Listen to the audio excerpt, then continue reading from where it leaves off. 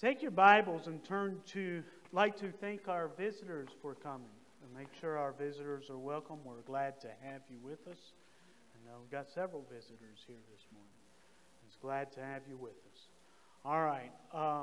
Take your Bible and turn to 1 Samuel chapter 10.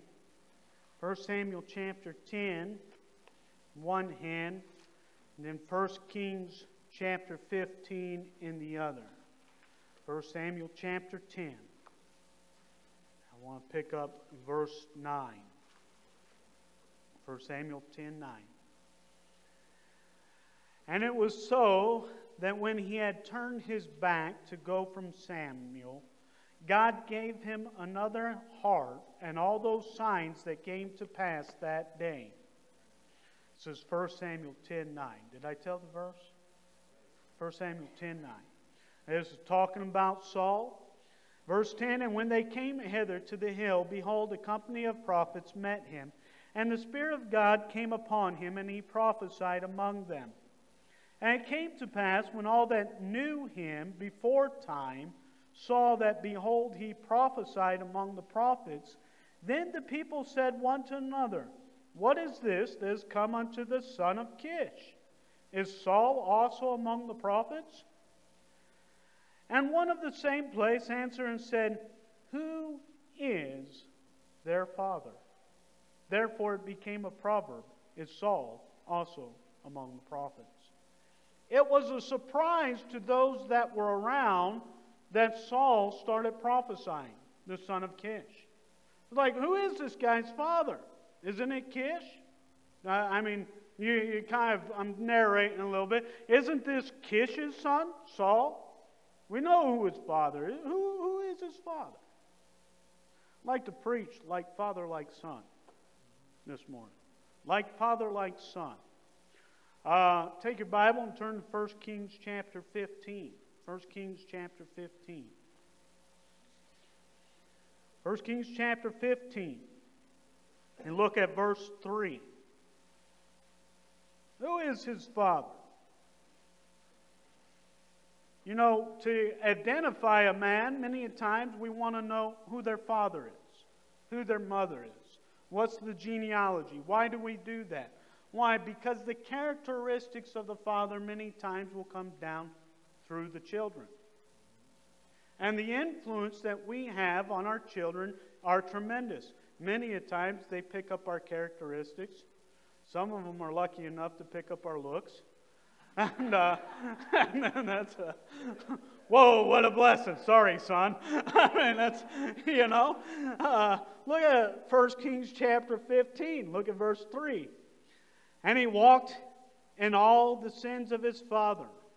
Boy, that's a bad thing to pick up. Which he had done before him. And his heart was not perfect with the Lord his God, as the heart of David his father. Now this is on down the genealogy of David. And he's got two fathers to compare. His great-granddaddy David, whose heart was perfect to the Lord. Well, he wasn't like that. But he walked in all the sins of his father, his immediate father. He'd kind of grown away from the example that David had set. Now, I will say this. When it comes to you giving an account of your sins at the judgment, you give account for your sins, not your father's. Okay? But preaching to fathers, I want you to see the great influence that you can have on those around you, and especially your children. Like father, like son. Like father, like son. And many a times we will say that statement because we will see the character of the father in the children. Many a times we'll see that. Man, I met a guy that knew my dad. Well, is Mike Winslow. He's going to be preaching the revival for us. And when I'd never met the guy before, and we were going to stay at his church when Simona got her green card interview. And we got to his church, and I stepped out. Now, this guy knew my dad way back before Dad ever moved to Tennessee, long before I was a twinkling in my parents' eyes. And my dad was his Sunday school director, or his youth group director, rather. And way back when they were young. And Brother Wenzel saw me when I stepped there. He says, "Man, you look just like your father. You look just like your dad." I didn't think I really looked like my dad, but apparently he did. And I do look at some of Dad's younger pictures, and I can see myself in them, me and my brothers. But my question is do I act like my dad? And my dad did some crazy things, but he was a good example as a father. No, I do not moonwalk down the grocery style with the grocery cart trying to embarrass my kids. My dad would do that. I don't do that. Okay. There's some ways you're lucky I don't act like your grandpa did. He lived to embarrass his kids. That's what he lived for that. And he would do some things. But like father, like son, I mean, there was some characteristics that my dad had that I hope came down to me. My dad, I considered him a righteous man. I considered him a man with a good work ethic, one that provided, one that loved his family, one that was not ashamed of the gospel of Christ, one that would study the Word of God, one that tried to live by it. I have a good heritage with my father, and it's not one that I have to be embarrassed about. Not everybody is so privileged. Not everybody has a good father, a physical father. But you get saved, thank God you got a heavenly father that you can be like. And you can break the mold, or you can break the trend, or the string of lineage of sin, and you can change some things. You know, Josiah had one of the most evil grandfathers that there was, Manasseh. And he changed things. Amen? Josiah was a great king. You can change things. You don't have to follow the lineage that comes down. But many times we see that the child becomes like the father or picks up the characteristics of the father. I want to point out some things in the Bible that I see with certain sons, how the father set an example that they should have followed. And these are good characteristics. Sin's easy to follow. You don't have to train up a child in the wrong way he should go. Why? Because that comes naturally and has since Adam. Okay? You don't need to train them that way. You need to train them in the right way. Okay? You need to train them in a godly way. You need to teach them what's right. And you need to teach them what's wrong and not to do the wrong. Okay? First example I'd like to see in the Bible is a certain man named Gideon. And Gideon tries to set example and train his son. And the first thing I want to say, as a father, we need to set an example of manhood. An example of manhood. One of the things I want for my sons is I want them to be men when they grow up. Yeah, I mean, yes, I want them to be godly men. But I also want them to be men when they grow up. I want them to act like a man, conduct themselves like a man. And in this generation, that's pretty important. There's a lacking in manhood these days, real manhood. Take your Bible and turn to Judges chapter 8, verse 18. It says, "Then said, now Gideon had just took 300 men, obeyed the Lord, followed the Lord through in the commandments they gave, scared the wits out of 200,000 plus, I think. I should have went back and refreshed my memory. I think it's 200 plus soldiers. And God takes 300 men following Gideon, scares these guys where they turn on themselves, they're slaying each other, they run, and then he's pursuing the last remnant of that bunch.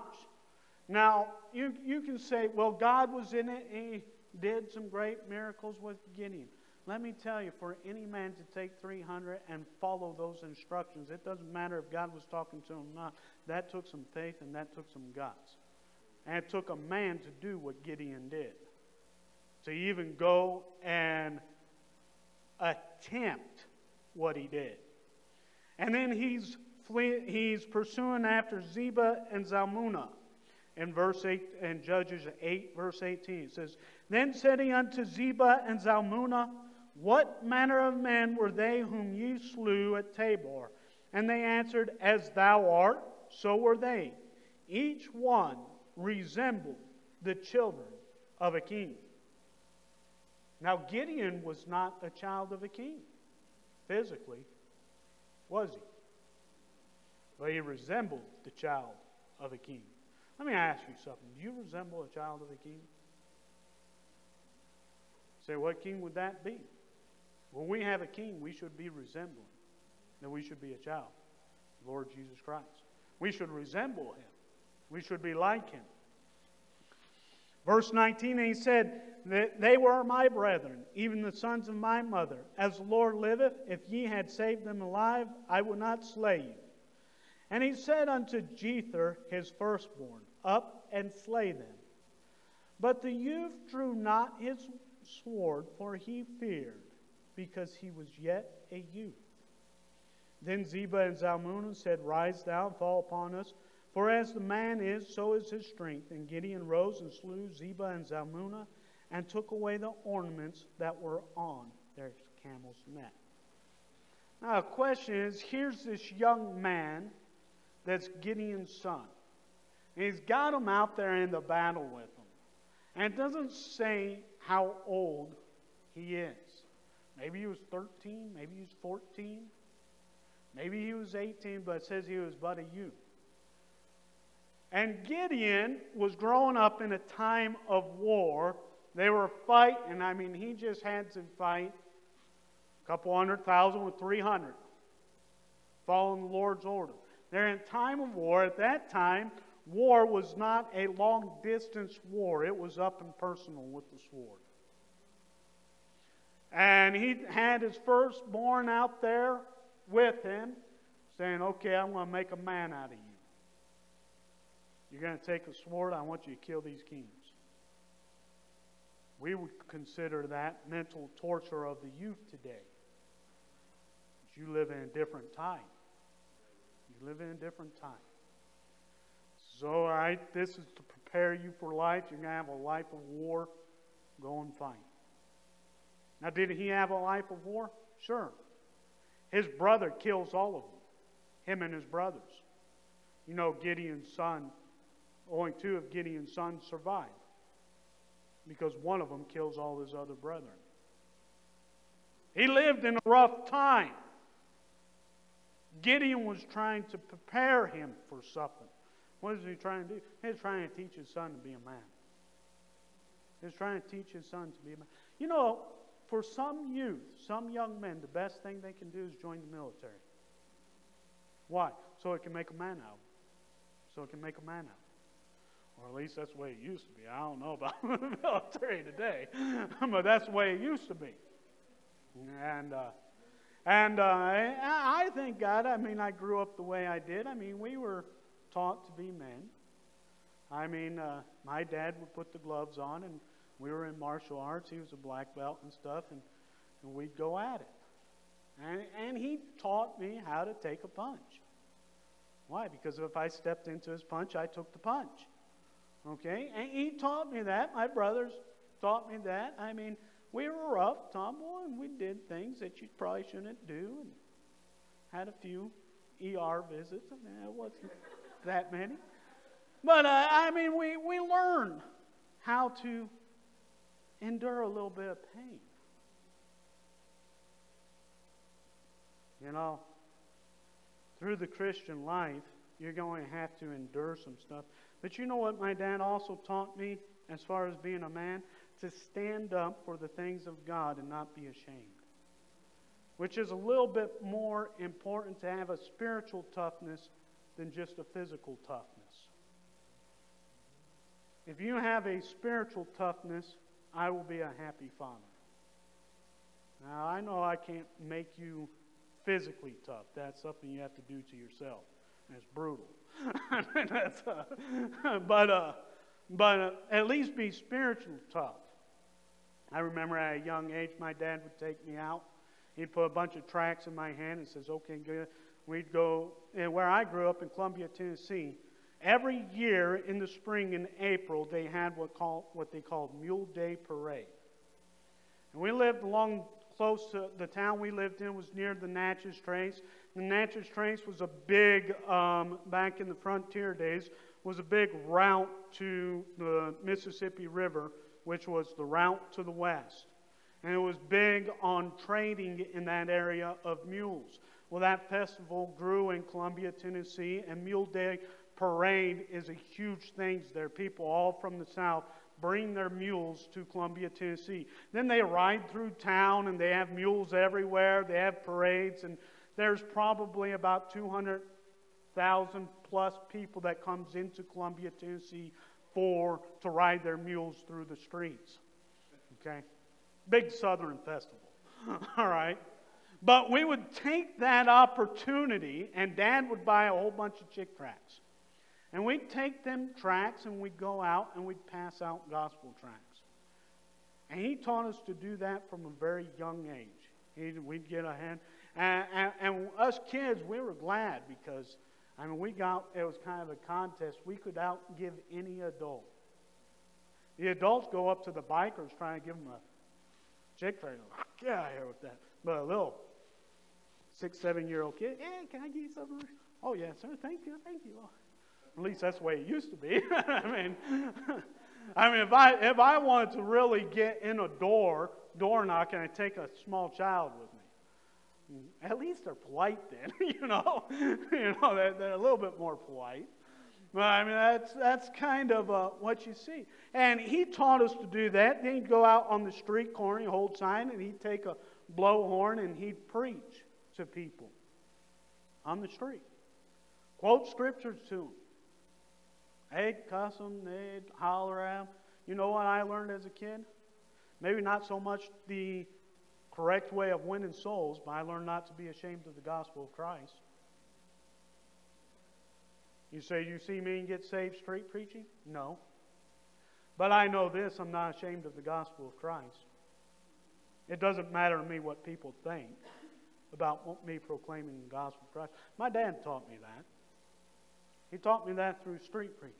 Now, I remember Dad we would take and go through Walmart after church service on a Sunday night. All the young people of the town would get in, well, I don't know if it was Walmart, it was Red Foods was the grocery store. But back then they had what they called parking lot parties. What the young youths would do in the town is they'd get all their cars in a circle out on the outer circle of the grocery store in the parking lot. And they'd get in that circle and they'd be blaring their music and sitting on their hoods and dancing in the circle or doing whatever. That was their party in the town. Okay? That's what they did. And Dad would take and get on the back side. See, he had bought this Ford F-150, put some benches in the back, threw us all us kids in the back. There were 7 of us because we had this seatbelt safety laws then, I guess. And he had this big camper, and he'd throw us all in the back. And, man, if you hit a pothole, you'd bouncing around, everything in the back. We didn't have no seatbelts. I don't know what the different, I'm not that old, but we lived differently when I grew up. And we had, there were 6 kids when I was the youngest of 6, and then Hannah came 5 years later. She was the baby. But there were 6 of us. I remember we used to do what's called, how many of you know what Pinto is?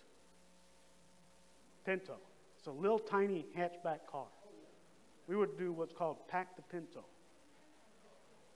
And car seat, my sister's lap was my car seat. That was a car seat. That's the way we grew up. Okay? Hey, you say they'd arrest you. Yeah, they probably would. But anyways, long story short, I'm getting off of my childhood. My dad would get up on that F-150 with that camper, and we'd be in the back. And he had this blowhorn. And he'd get up there with that blowhorn, and Mom would drive the truck. And we'd come in, he'd go grocery shopping, he'd come out, he'd get his blowhorn, get on the back of the truck, ride on the bumper. Mom would drive, and they'd go up to all them teens with their circle, and it was like the Indian circle and the cowboys with their wagon circle. He'd watch them around. Repent or perish, turn or burn. You know, they're like, get out of here. You know what my Jesus saves. And he just started giving them the gospel. And we'd circle on that car. You say, that's crazy. My dad was not ashamed of the gospel of Christ. My dad wasn't ashamed. You know, so I take my kids out on the street corner. And they drive by and say, why are them guys out there on the street corner quoting Scripture? Because I'm not ashamed of the gospel of Christ. I don't want them to be ashamed of the gospel of Christ. I don't want them to be ashamed of it. I'm not trying to stir up trouble, but I want to lead by an example. You know, Jesus Christ was a street preacher. Every disciple was a street preacher. They didn't just stay in the church building. They went out house to house. They went out on the streets. They dealt with people on the streets. Why? Because they won't come in here. They don't come in here today. I mean, I've been preaching here 10 years. Let me tell you, they don't come in here. They don't. You got to go to them. You got to go to them. Now, there is a presentation where you have to present it the right way. You want people to know that you actually have a burden for their soul. Amen? I mean, you're not just sitting there trying to browbeat, show how spiritual you are. I've watched people do that. Yeah, that's the wrong way to go about it. But you shouldn't be ashamed of the gospel of Christ. You have to show them to be a man. It's important that young people see what it means to be a man and to take abuse from the world. You know, as a Christian, you take abuse at work all the time. You take abuse from the lost all the time. They try to push your buttons all the time. And you can't let it bother you. You got to learn to take it. And take it, and take it, and take it. And they'll push you on that. Jesus Christ showed the example of manhood. During his crucifixion, there's a great testimony that's given to Jesus Christ by a soldier. And that soldier was Pilate.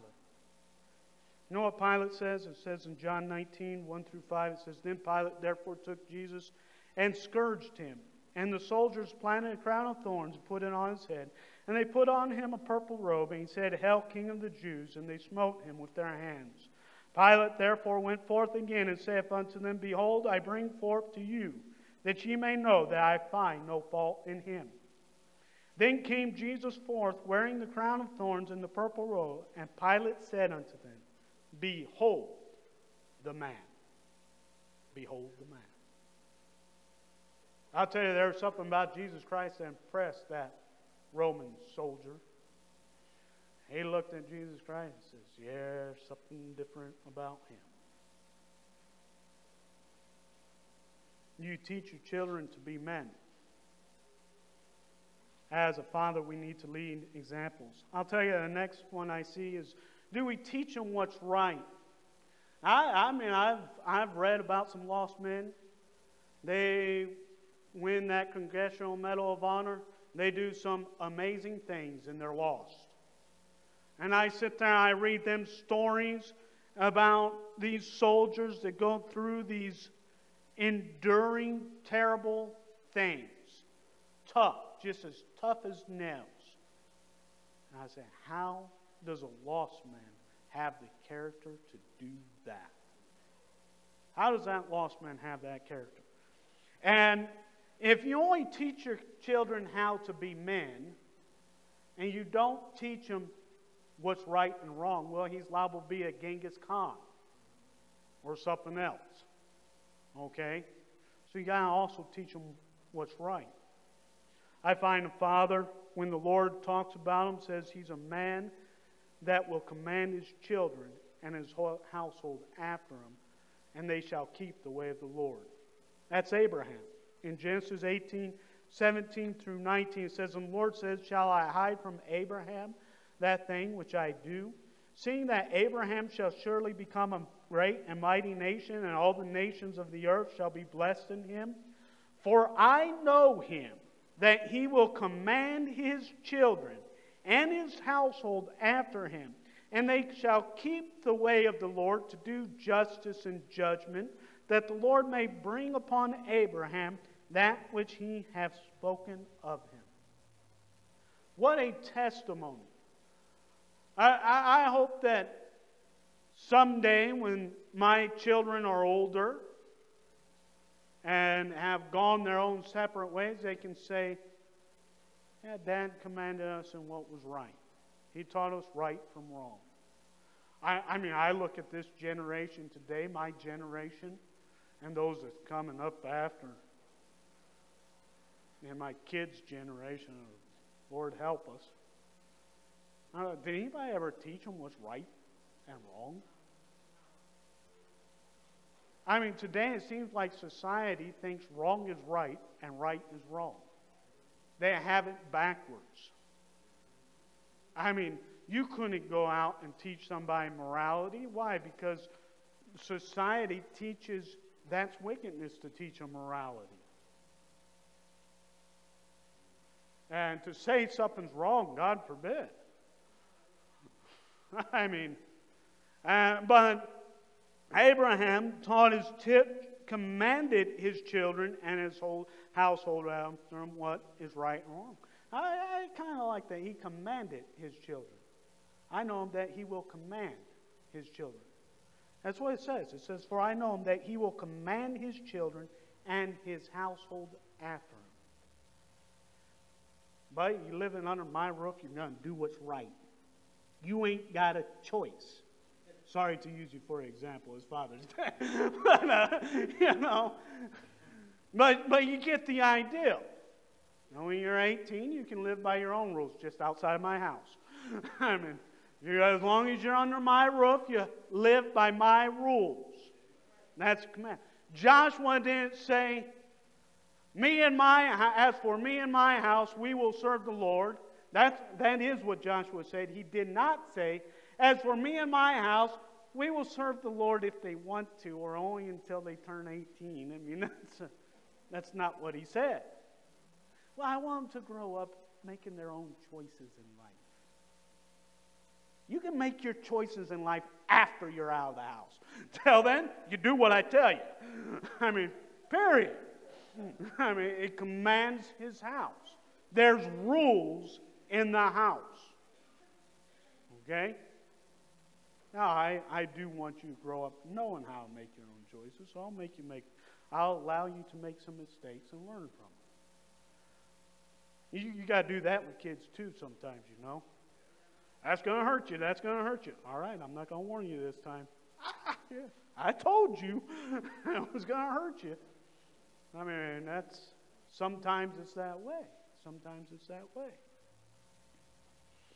You know, in Proverbs chapter 1, verse 8, Solomon is trying to instruct his son. He says, My son, hear the instructions of thy father and forsake not the law of thy mother. You know, 23 times in the book of Proverbs we find the phrase, my son, my son, my son. What's he doing? He's instructing them what's right and what's wrong. And that's exactly what Proverbs is. He gives them the wicked man and the righteous man, the fool and the wise man. He gives them right and wrong. He shows them both sides. This is what's wrong. This is what's right. Why don't we have that today? You say it's not everything's black and white. Yeah, it is. They just don't make it black and white anymore. But it's still black and white. It's right, it's wrong. Amen? I was taught that shade area is called wrong. Little white lie is a lie. That's what I was taught. There's no in between there. There's right or wrong. Okay? You say, how do I know it's right? It's right. Anything else is wrong that goes against it. It's right. All right. Teach them what's right and wrong. I got to hurry up here. Thirdly, if you want to lead by example, you want to be like father, like son, you want to be not just a man, but not just a man that knows right from wrong, but a man that's a man of God. A man of God. It's one thing to be a man, it's another thing to be a man of God. A man of God is one that takes God's side, promotes God, does what God asks him to do, and always puts God in the forefront of his life because he's a servant of God. Oh, that we could influence our kids to be men of God, and not just our kids, but all those around us that we influence. When I look at what Elisha says about Elijah, the prophet that he follows, it's something that brings out to me the responsibilities of a father. Take your Bible and turn to 2 Kings chapter 2.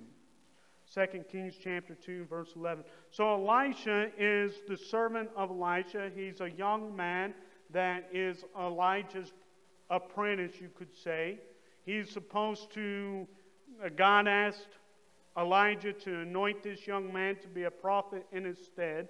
And he's leading Elisha as a prophet. Now look when the fiery chariot comes and takes Elijah to heaven, this is what Elisha says. Verse 11. And it came to pass, as they still went on and talked, that behold, there appeared a chariot of fire and a horse of fire, and parted them both asunder.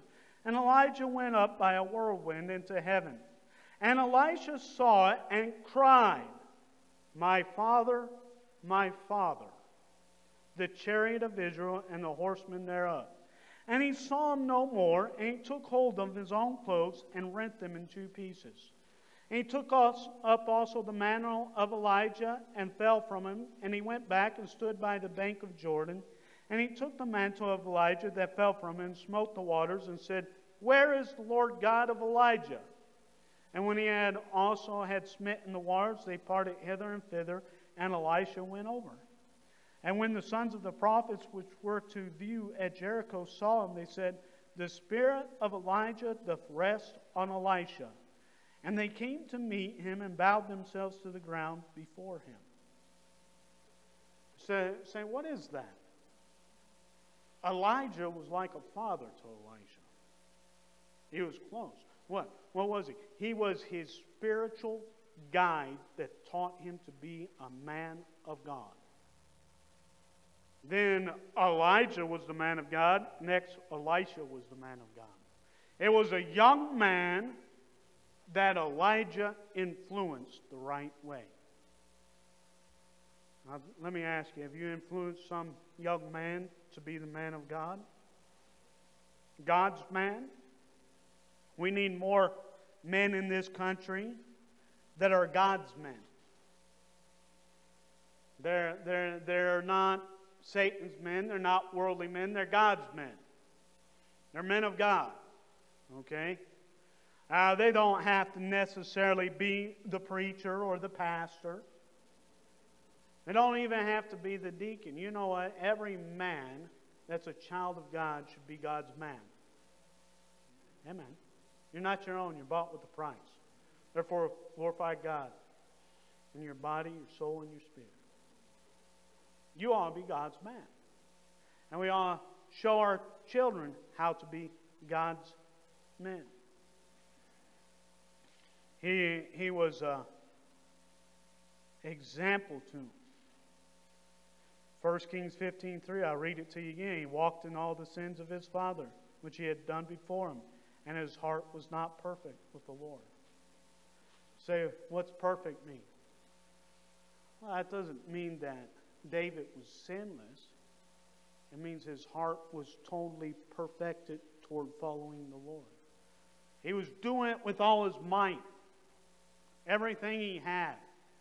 God was first in his life. And there's no man outside Jesus Christ that lived a perfect life. Amen? But let me tell you, does God have your whole heart? Does your children see that? Are you God's man? Are you giving wholly over to him?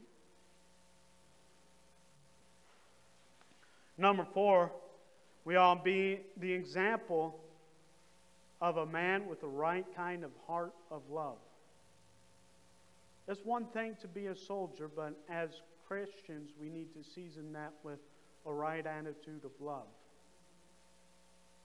I mean, I understand picking up the sword of the Spirit, but that is not to go out and to hack people in pieces as a barbarian. It's to promote that Jesus Christ loved them, died for them, and that we should show grace and love to all men. The Bible tells us to love our enemies. That doesn't come natural. You have to be taught to do that. You have to be shown how to do that. And Jesus Christ gives that example on the cross. He said, Father, forgive them, for they know not what they do. What's he doing? He's praying for his enemies. Don't you realize you were an enemy of God before you got saved? The Bible doesn't say you were a child of God. We're all the children of God. No, that's not biblical. You were actually an enemy of God before you became a child of God. For as many as received him, to them gave he power to become the sons of God. See, we're all the children of God. No, you're not. You're a child of the devil. You're of your father the devil, and the lust of your father ye will do.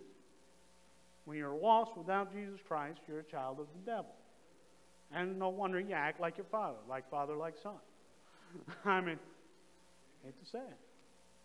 I hate to say it. You need to switch fathers. You need to get a good father, Jesus Christ. Okay? Amen. Amen. That's stepping from light to darkness. Have you ever received Jesus Christ as your Savior? You need to be an example of the right kind of heart of love. In John 15:9 it says that the Father hath loved me, so have I loved you. Continue ye in my love. And John 15:12 it says, this is my commandment, that ye love one another as I have loved you. Let me ask you something. If your children watch you, do they see an example of the right kind of love? I'll tell you, my dad was a good example of a man that loved his wife the right way. I thank God for that. I know a lot of people don't get that example. A lot of people don't have that right example that's set before them. That helps children. You know, one of the biggest problems in our society right now is men never taught their children the value of loving their spouses. That's why your divorce rate is out the roof. All these children come from broken homes. They don't know how to conduct themselves in a marriage. And no wonder their marriage doesn't work. They haven't been given that example. Society doesn't show the right example of the sacrificial love that one should give. The one putting someone else first over yourself. You say, well, that's not easy to do. No, it's not. Your flesh always wants to be number one. And that's not the kind of love that Christ gave. As we were teaching in Sunday school with him, washing his disciples' feet, he put himself down, put them first. That's real love.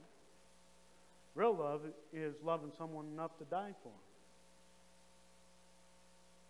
Christ died for us when we were enemies,